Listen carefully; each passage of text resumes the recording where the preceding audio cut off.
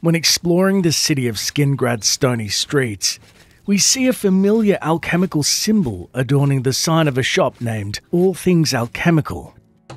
Once inside, we see a lone dark elf proprietor behind the counter, and asking her name, she sullenly greets, "Me? I'm Falanu, House Lalu, as if that matters here." "Well, you're a long way from home. I assume profits brought you to Skingrad, if you're representing House Lalu." I'm the only alchemist in Skingrad. Not much business here, but I can't go back to Morrowind. It's just like anywhere else in the Empire. By the way, do you happen to know what the fine is here in Cyrodiil for necrophilia? Just asking. Stunned, we can reply, excuse me? What? Oh, nothing. I was just wondering. Or, I have no idea. Thanks anyway. And finally, I hate to ask, but is it the first offence? Let's assume no. Well, then it's at least 500 gold. That's nothing compared to Morrowind, thanks. As a quick aside, I've covered Flanu Halalu's infamous necrophilia, including her first burnt-down establishment and nightly visits to the graveyard in Cyrodiil. Plus, being one of the most memorable moments in Oblivion, again, the great young Scrolls has made a phenomenally catchy song out of her misadventures. Both videos are linked at the end of this one. What's the fine for necrophilia in this part of Tamriel? Back to Falano, though. Seeing as she's not exactly afraid of the taboo underbelly of society, we can probe with previously inaccessible dialogue once we've read Modern Heretics, asking, "Say, you haven't seen any Daedra shrines nearby, perchance?" Makes you think I'd know anything about that? I don't know, necrophilia maybe. But it just so happens I've run into some sanguine worshippers up in the Imperial Reserve, a long way northwest of Skingrad. Can't give you any better directions, unfortunately. Traveled mostly at night with a guide and didn't see much on the way. Good day. Another way to learn about Sanguine Shrine is visiting Skingrad's Fighters Guild and seeking out Fadus Callidius, interrupting perhaps the most relatable of Oblivion dialogue to date. Well met. How goes it? Fantastic. Thanks for asking. I love walking by Salmo's place. The smell of his bread baking is amazing. I could eat nothing but Salmo's baking for the rest of my life. That'd be fine with me. Taking an immediate break from our quest, we then hunt down Salmo's infamous bakery, taking a lungful of the intoxicating smell of baked goods. We then ask the grubbily dressed Altma for a sweet roll and he lights up. A sweet roll? But of course, Salmo is famous for his sweet rolls. One taste and you are in heaven. On top of the world, yes? I could never leave Skingrad. All my good friends here would die without my sweet rolls. The rest of the world must suffer as best it can without me. Man, that Salmo was not kidding. These sweet rolls are to die for. Eating exactly 47 of the sweet treats, we return to the Fighters Guild basement and Fadus greets. I'm in the Fighters Guild, yes. And I can train for weapon and shield parries. Fadus Callidius is the name. What brings you to Skingrad? Hunting goblins? Sure, they're thick in the West Weald, but you'll find their holes all over Cyrodiil. Actually, I was hunting something a little more elusive. Daedra shrines, and I hear you're the man to speak to. Yes. In fact, up in the Imperial Reserve, a long way northwest of Skingrad, I came upon a sanguine shrine.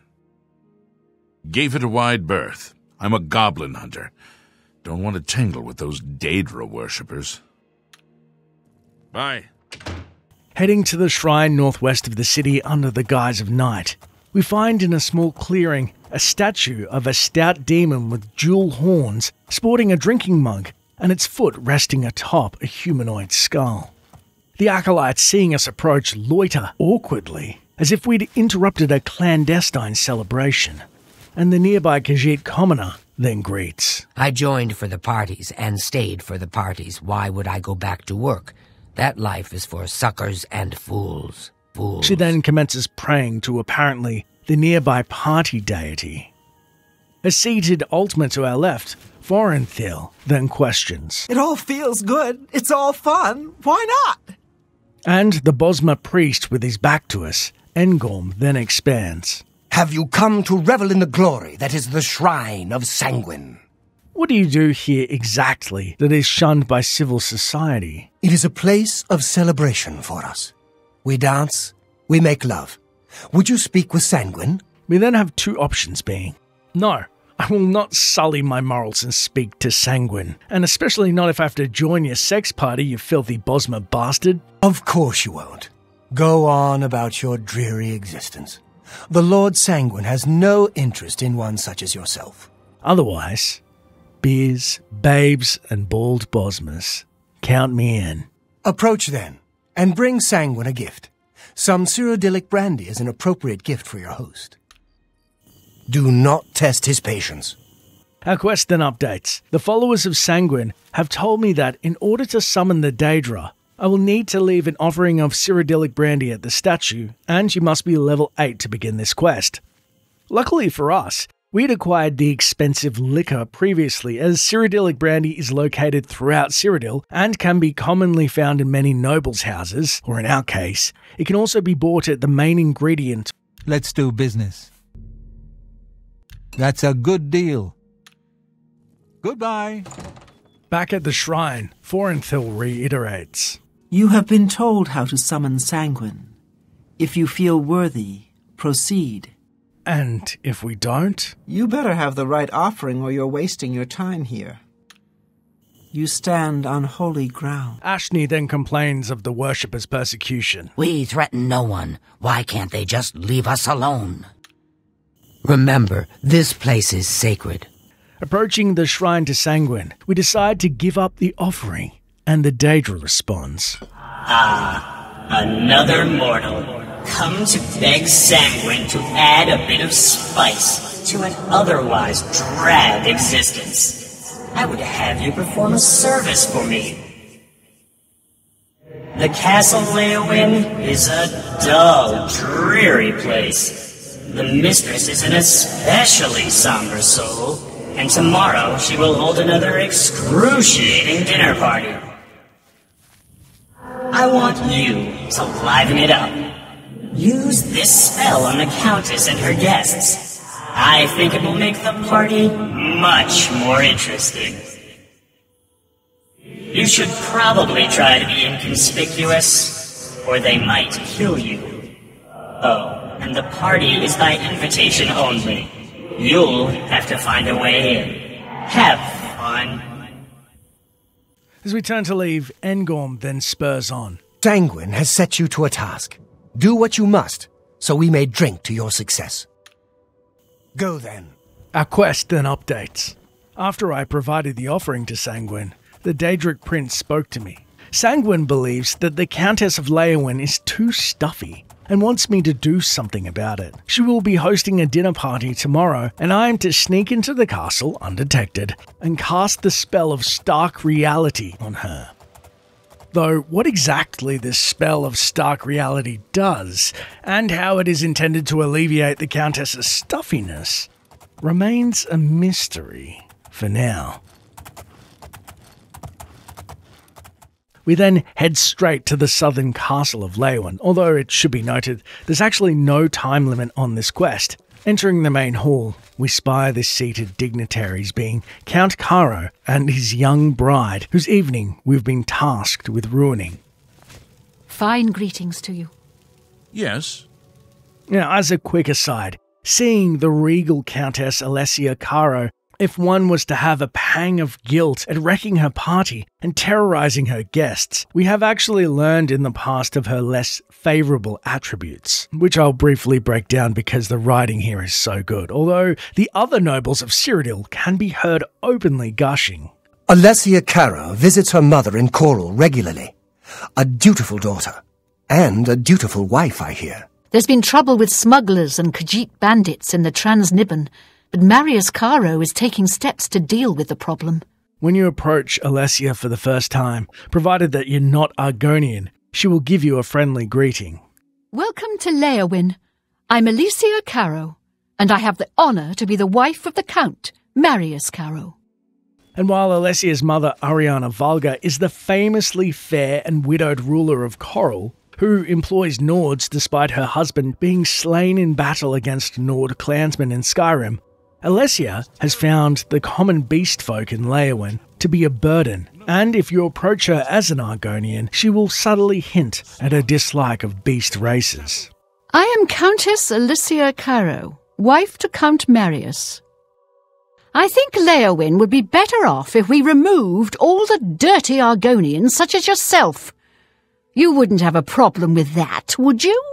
No matter what, when asked about Leyawiin, she will reveal her political stance and tell you about her attempt to imperialize the region. In these difficult times, we must count on persons such as you to secure our borders from bandits and rabble-rousers. We all profit by your lawful pursuit of the unlawful, and we encourage you to attack, burn, loot, and destroy them wherever you can. Inside the castle, Alessia's right hand, Ladara Mothril, will let you in on the state of the county. Leyawiin is in a state of transition. It has long been a respected county, making moderate cultural and economic contributions to the empire. However, Leyawiin must move toward the mainstream of imperial culture, both in trade and in political affairs. This point of view worries Count Marius' chief advisor, Onsteia Sundu, to no end. Onsteia Sundu, Castle Leyawiin's steward and chief advisor to Count Marius Caro, in theory. Leyawiin has always been a melting pot of races and cultures. Of course, racial and cultural conflicts produce inefficiencies and confusion. I fear Lady Leyawiin and Ladara Mothril plan to push the minorities aside and establish a bland imperial-dominated culture here in Leyawiin. Savi, the Ghajiit castle mage, agrees with Onsteia and proclaims, Savi, Count's mage and castle healer, your servant. I have been happy enough in the Count's service, but I am not so happy about his lovely wife and her Nibbanean advisor. Lady Alicia is uncomfortable with Khajiit ways, and Argonian ways, and Dunmer ways. She is only comfortable with pure white-bread Nibbaneans. During the Thieves Guild questline, we received unsettling information about what actually transpires in the bowels of Castle Leyawiin. After talking to the imprisoned freelance thief Amuse, local beggars Dee the Scalawag and Rancid Redirshah will hint at the secrets of the castle. I've heard of a hidden torture chamber. They say that Count Marius interrogates Argonian immigrants from Black Marsh. The servants whisper that the Argonians are dragged into the basement and never seen again. While this suggests that Alessia's husband goes to extreme measures against beast races, talking to Ladara Mothril will reveal that the couple tortures the Argonians together. Shh! It's dangerous to be heard talking about that!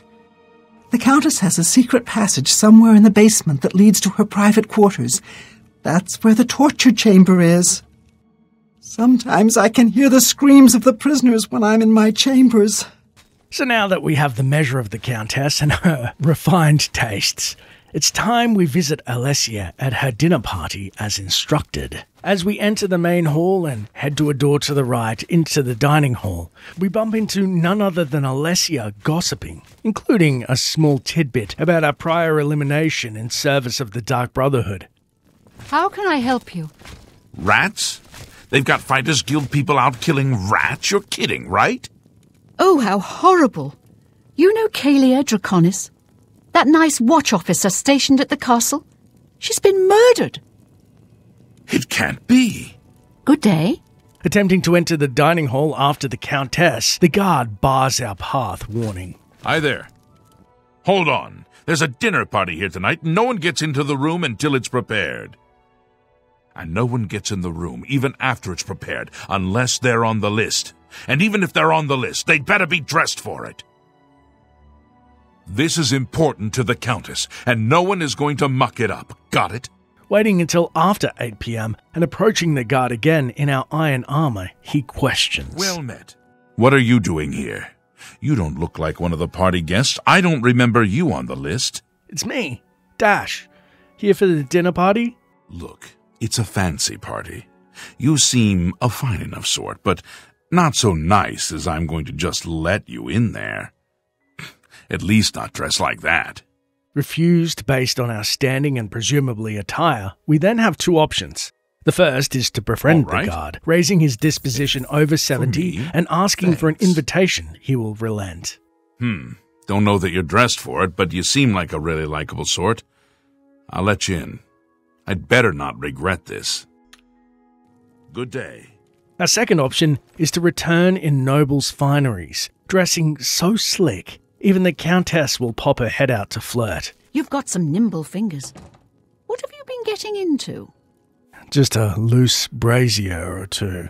Unless you're smitten with our smutty ways, no doubt reminding her of her husband, stands approvingly as we explain to the guard. Back, you common jailer! I'm here to enjoy the scrumptious goods on offer, and perhaps the food. I don't know who you are, and I'm not all that sure about you. But you're dressed for it. Can't imagine dressing up for any other reason. Go on in. Bye. Well met. With our deception successful, we step inside the dining hall and hear the upper class gossip among themselves. Hello. What's the latest? When Cedrasa isn't teaching alchemy, he spends all of his time researching a cure for skooma addiction. I've heard he never leaves his laboratory. He's certainly dedicated to his craft. So I've heard. I'm not sure the Dark Brotherhood is any more serious a problem than beggary and petty thievery. And it's certainly a discreet and secret problem. Oh. Before we get seated for the fun, it should be noted 4 nobles other than the Countess have to be present for the quest to be successful, being the High Elf Termanwi and Vlamil Aureus. Unfortunately for me, Imperials Britta and Jarus Invil never showed up in my game. So in desperation, I actually teleported to them thanks to the console and found the Imperial couple in this bizarre limbo replica of this section of the castle until the quest begins. However, once the bug is fixed, we can take our seats at the table and explore the 2 options of success or failure for the quest. First, exploring success, we get up from the table nonchalantly and hurl the unknown spell in the middle of the guests to hear a cacophony of screams from our victims. Attempting to hide behind a pillar, we're caught by the guard. Stop! You violated the law! Since you lack the funds to pay the court, you must now serve out your sentence. Your stolen goods are now forfeit. Looking down to bribe the guard, we see we too are naked and limply ask, can't we just forgive and forget? Then pay with your blood! The partygoers then descend on us. Stay away! And we leap over the table, bounding out of the room and dash down the hallway. The guards outside, just as vigilant, and the rain stinging our cheeks. Just outside the northern gate, we then abscond with a white horse and dive into the river as our quest updates. I've succeeded in casting the Stark reality spell on the Countess of Leyawen and her company. I should return to the Shrine of Sanguine, but before we visit the shrine, what happens if we instead failed the quest? By the gods, there's a psychopath on the loose! Out! Well, when casting the spell, we can miss a vital portion of the guests. How can I help you? Those rats for the new associates. Is it some initiation test or something? Absolutely not. What's the news from the other parts of Tamriel? Nothing I'd like to talk Stay about. away! These What's going on, guys? There's a Assault! psychopath Assault! on the loose! Assault! This ends here! Being found out, we similarly escape the obscene scene. However, as soon as we exit the castle, our quest would have instead updated. I failed to affect all the guests with the Stark reality spell. The spell is worn off and my items have been returned to me, but I have failed my quest for Sanguine. Similarly, we could return to the Shrine of Sanguine, but see his container is locked to us, and neither his followers nor the Daedra deign to acknowledge us afterwards.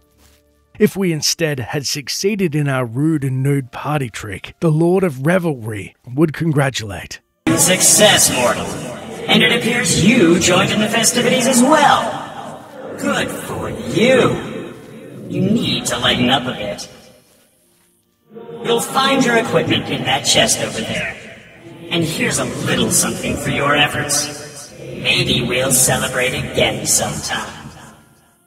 Our quest would then update. Sanguine was pleased with my efforts. He's given me the Sanguine Rose as a reward. I may retrieve my belongings in the nearby chest. Checking the chest, we indeed find our belongings have miraculously been transported there. Plus, the Sanguine Rose appears in our inventory. A staff that looks to be made into a rose at the top, with thorns lining the shaft. Now, before we test out said staff, another fun fact is there is a special edition of the Black Horse Courier which accompanies this quest that can only be found in a few places in Leyawen, including 2 copies in the dungeon post-quest, that reads, Special Edition, Dinner Party Marred by Prankster.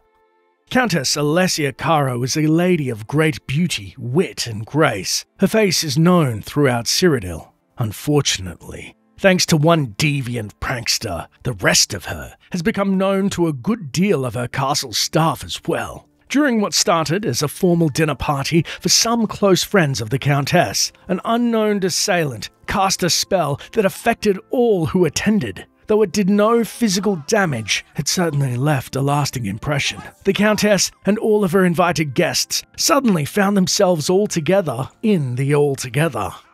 The spell apparently stripped everyone affected of all their possessions, including the clothes on their backs. From all reports, the frightened guests handled the situation calmly, maintaining proper decorum at all times. Everybody was acting like ladies and gentlemen, said one palace staffer who asked not to be identified. I don't think they was trying to sneak no glances at anyone's naughty bits. As to the identity of the assailant, castle guards have remained silent. Some reports maintain that the culprit was apprehended at the scene. Others claim that he was able to escape without detection. One witness even claims that the assailant was affected by his own spell and fled this scene in haste when he realized he too had been a victim. Whatever the case, castle security has been on high alert since the incident. It is not known as of press time whether Countess Caro has any dinner parties planned in the near future. Testing out our staff of Sanguine before we exit the clearing, Engorm congratulates. Sanguine is pleased. It is reason to celebrate. Reach for glory, Rosebearer. And we see the group standing over a fresh kill, wondering what type of debauchery they wish to perform on this poor deceased mountain lion. But instead, we test the rose as it can summon a random Daedra who attacks the person or creature targeted by the spell, and the spell must hit a person or creature in order to work. The summon may be any type of Daedra, and although it only spawns a Daedra for 20 seconds, that is plenty of time to party. My crab's more fearsome than you. Wait a minute, let me do that one again. What's the fine for necrophilia in this part of Tamriel? What's the fine for necrophilia in this part of Tamriel?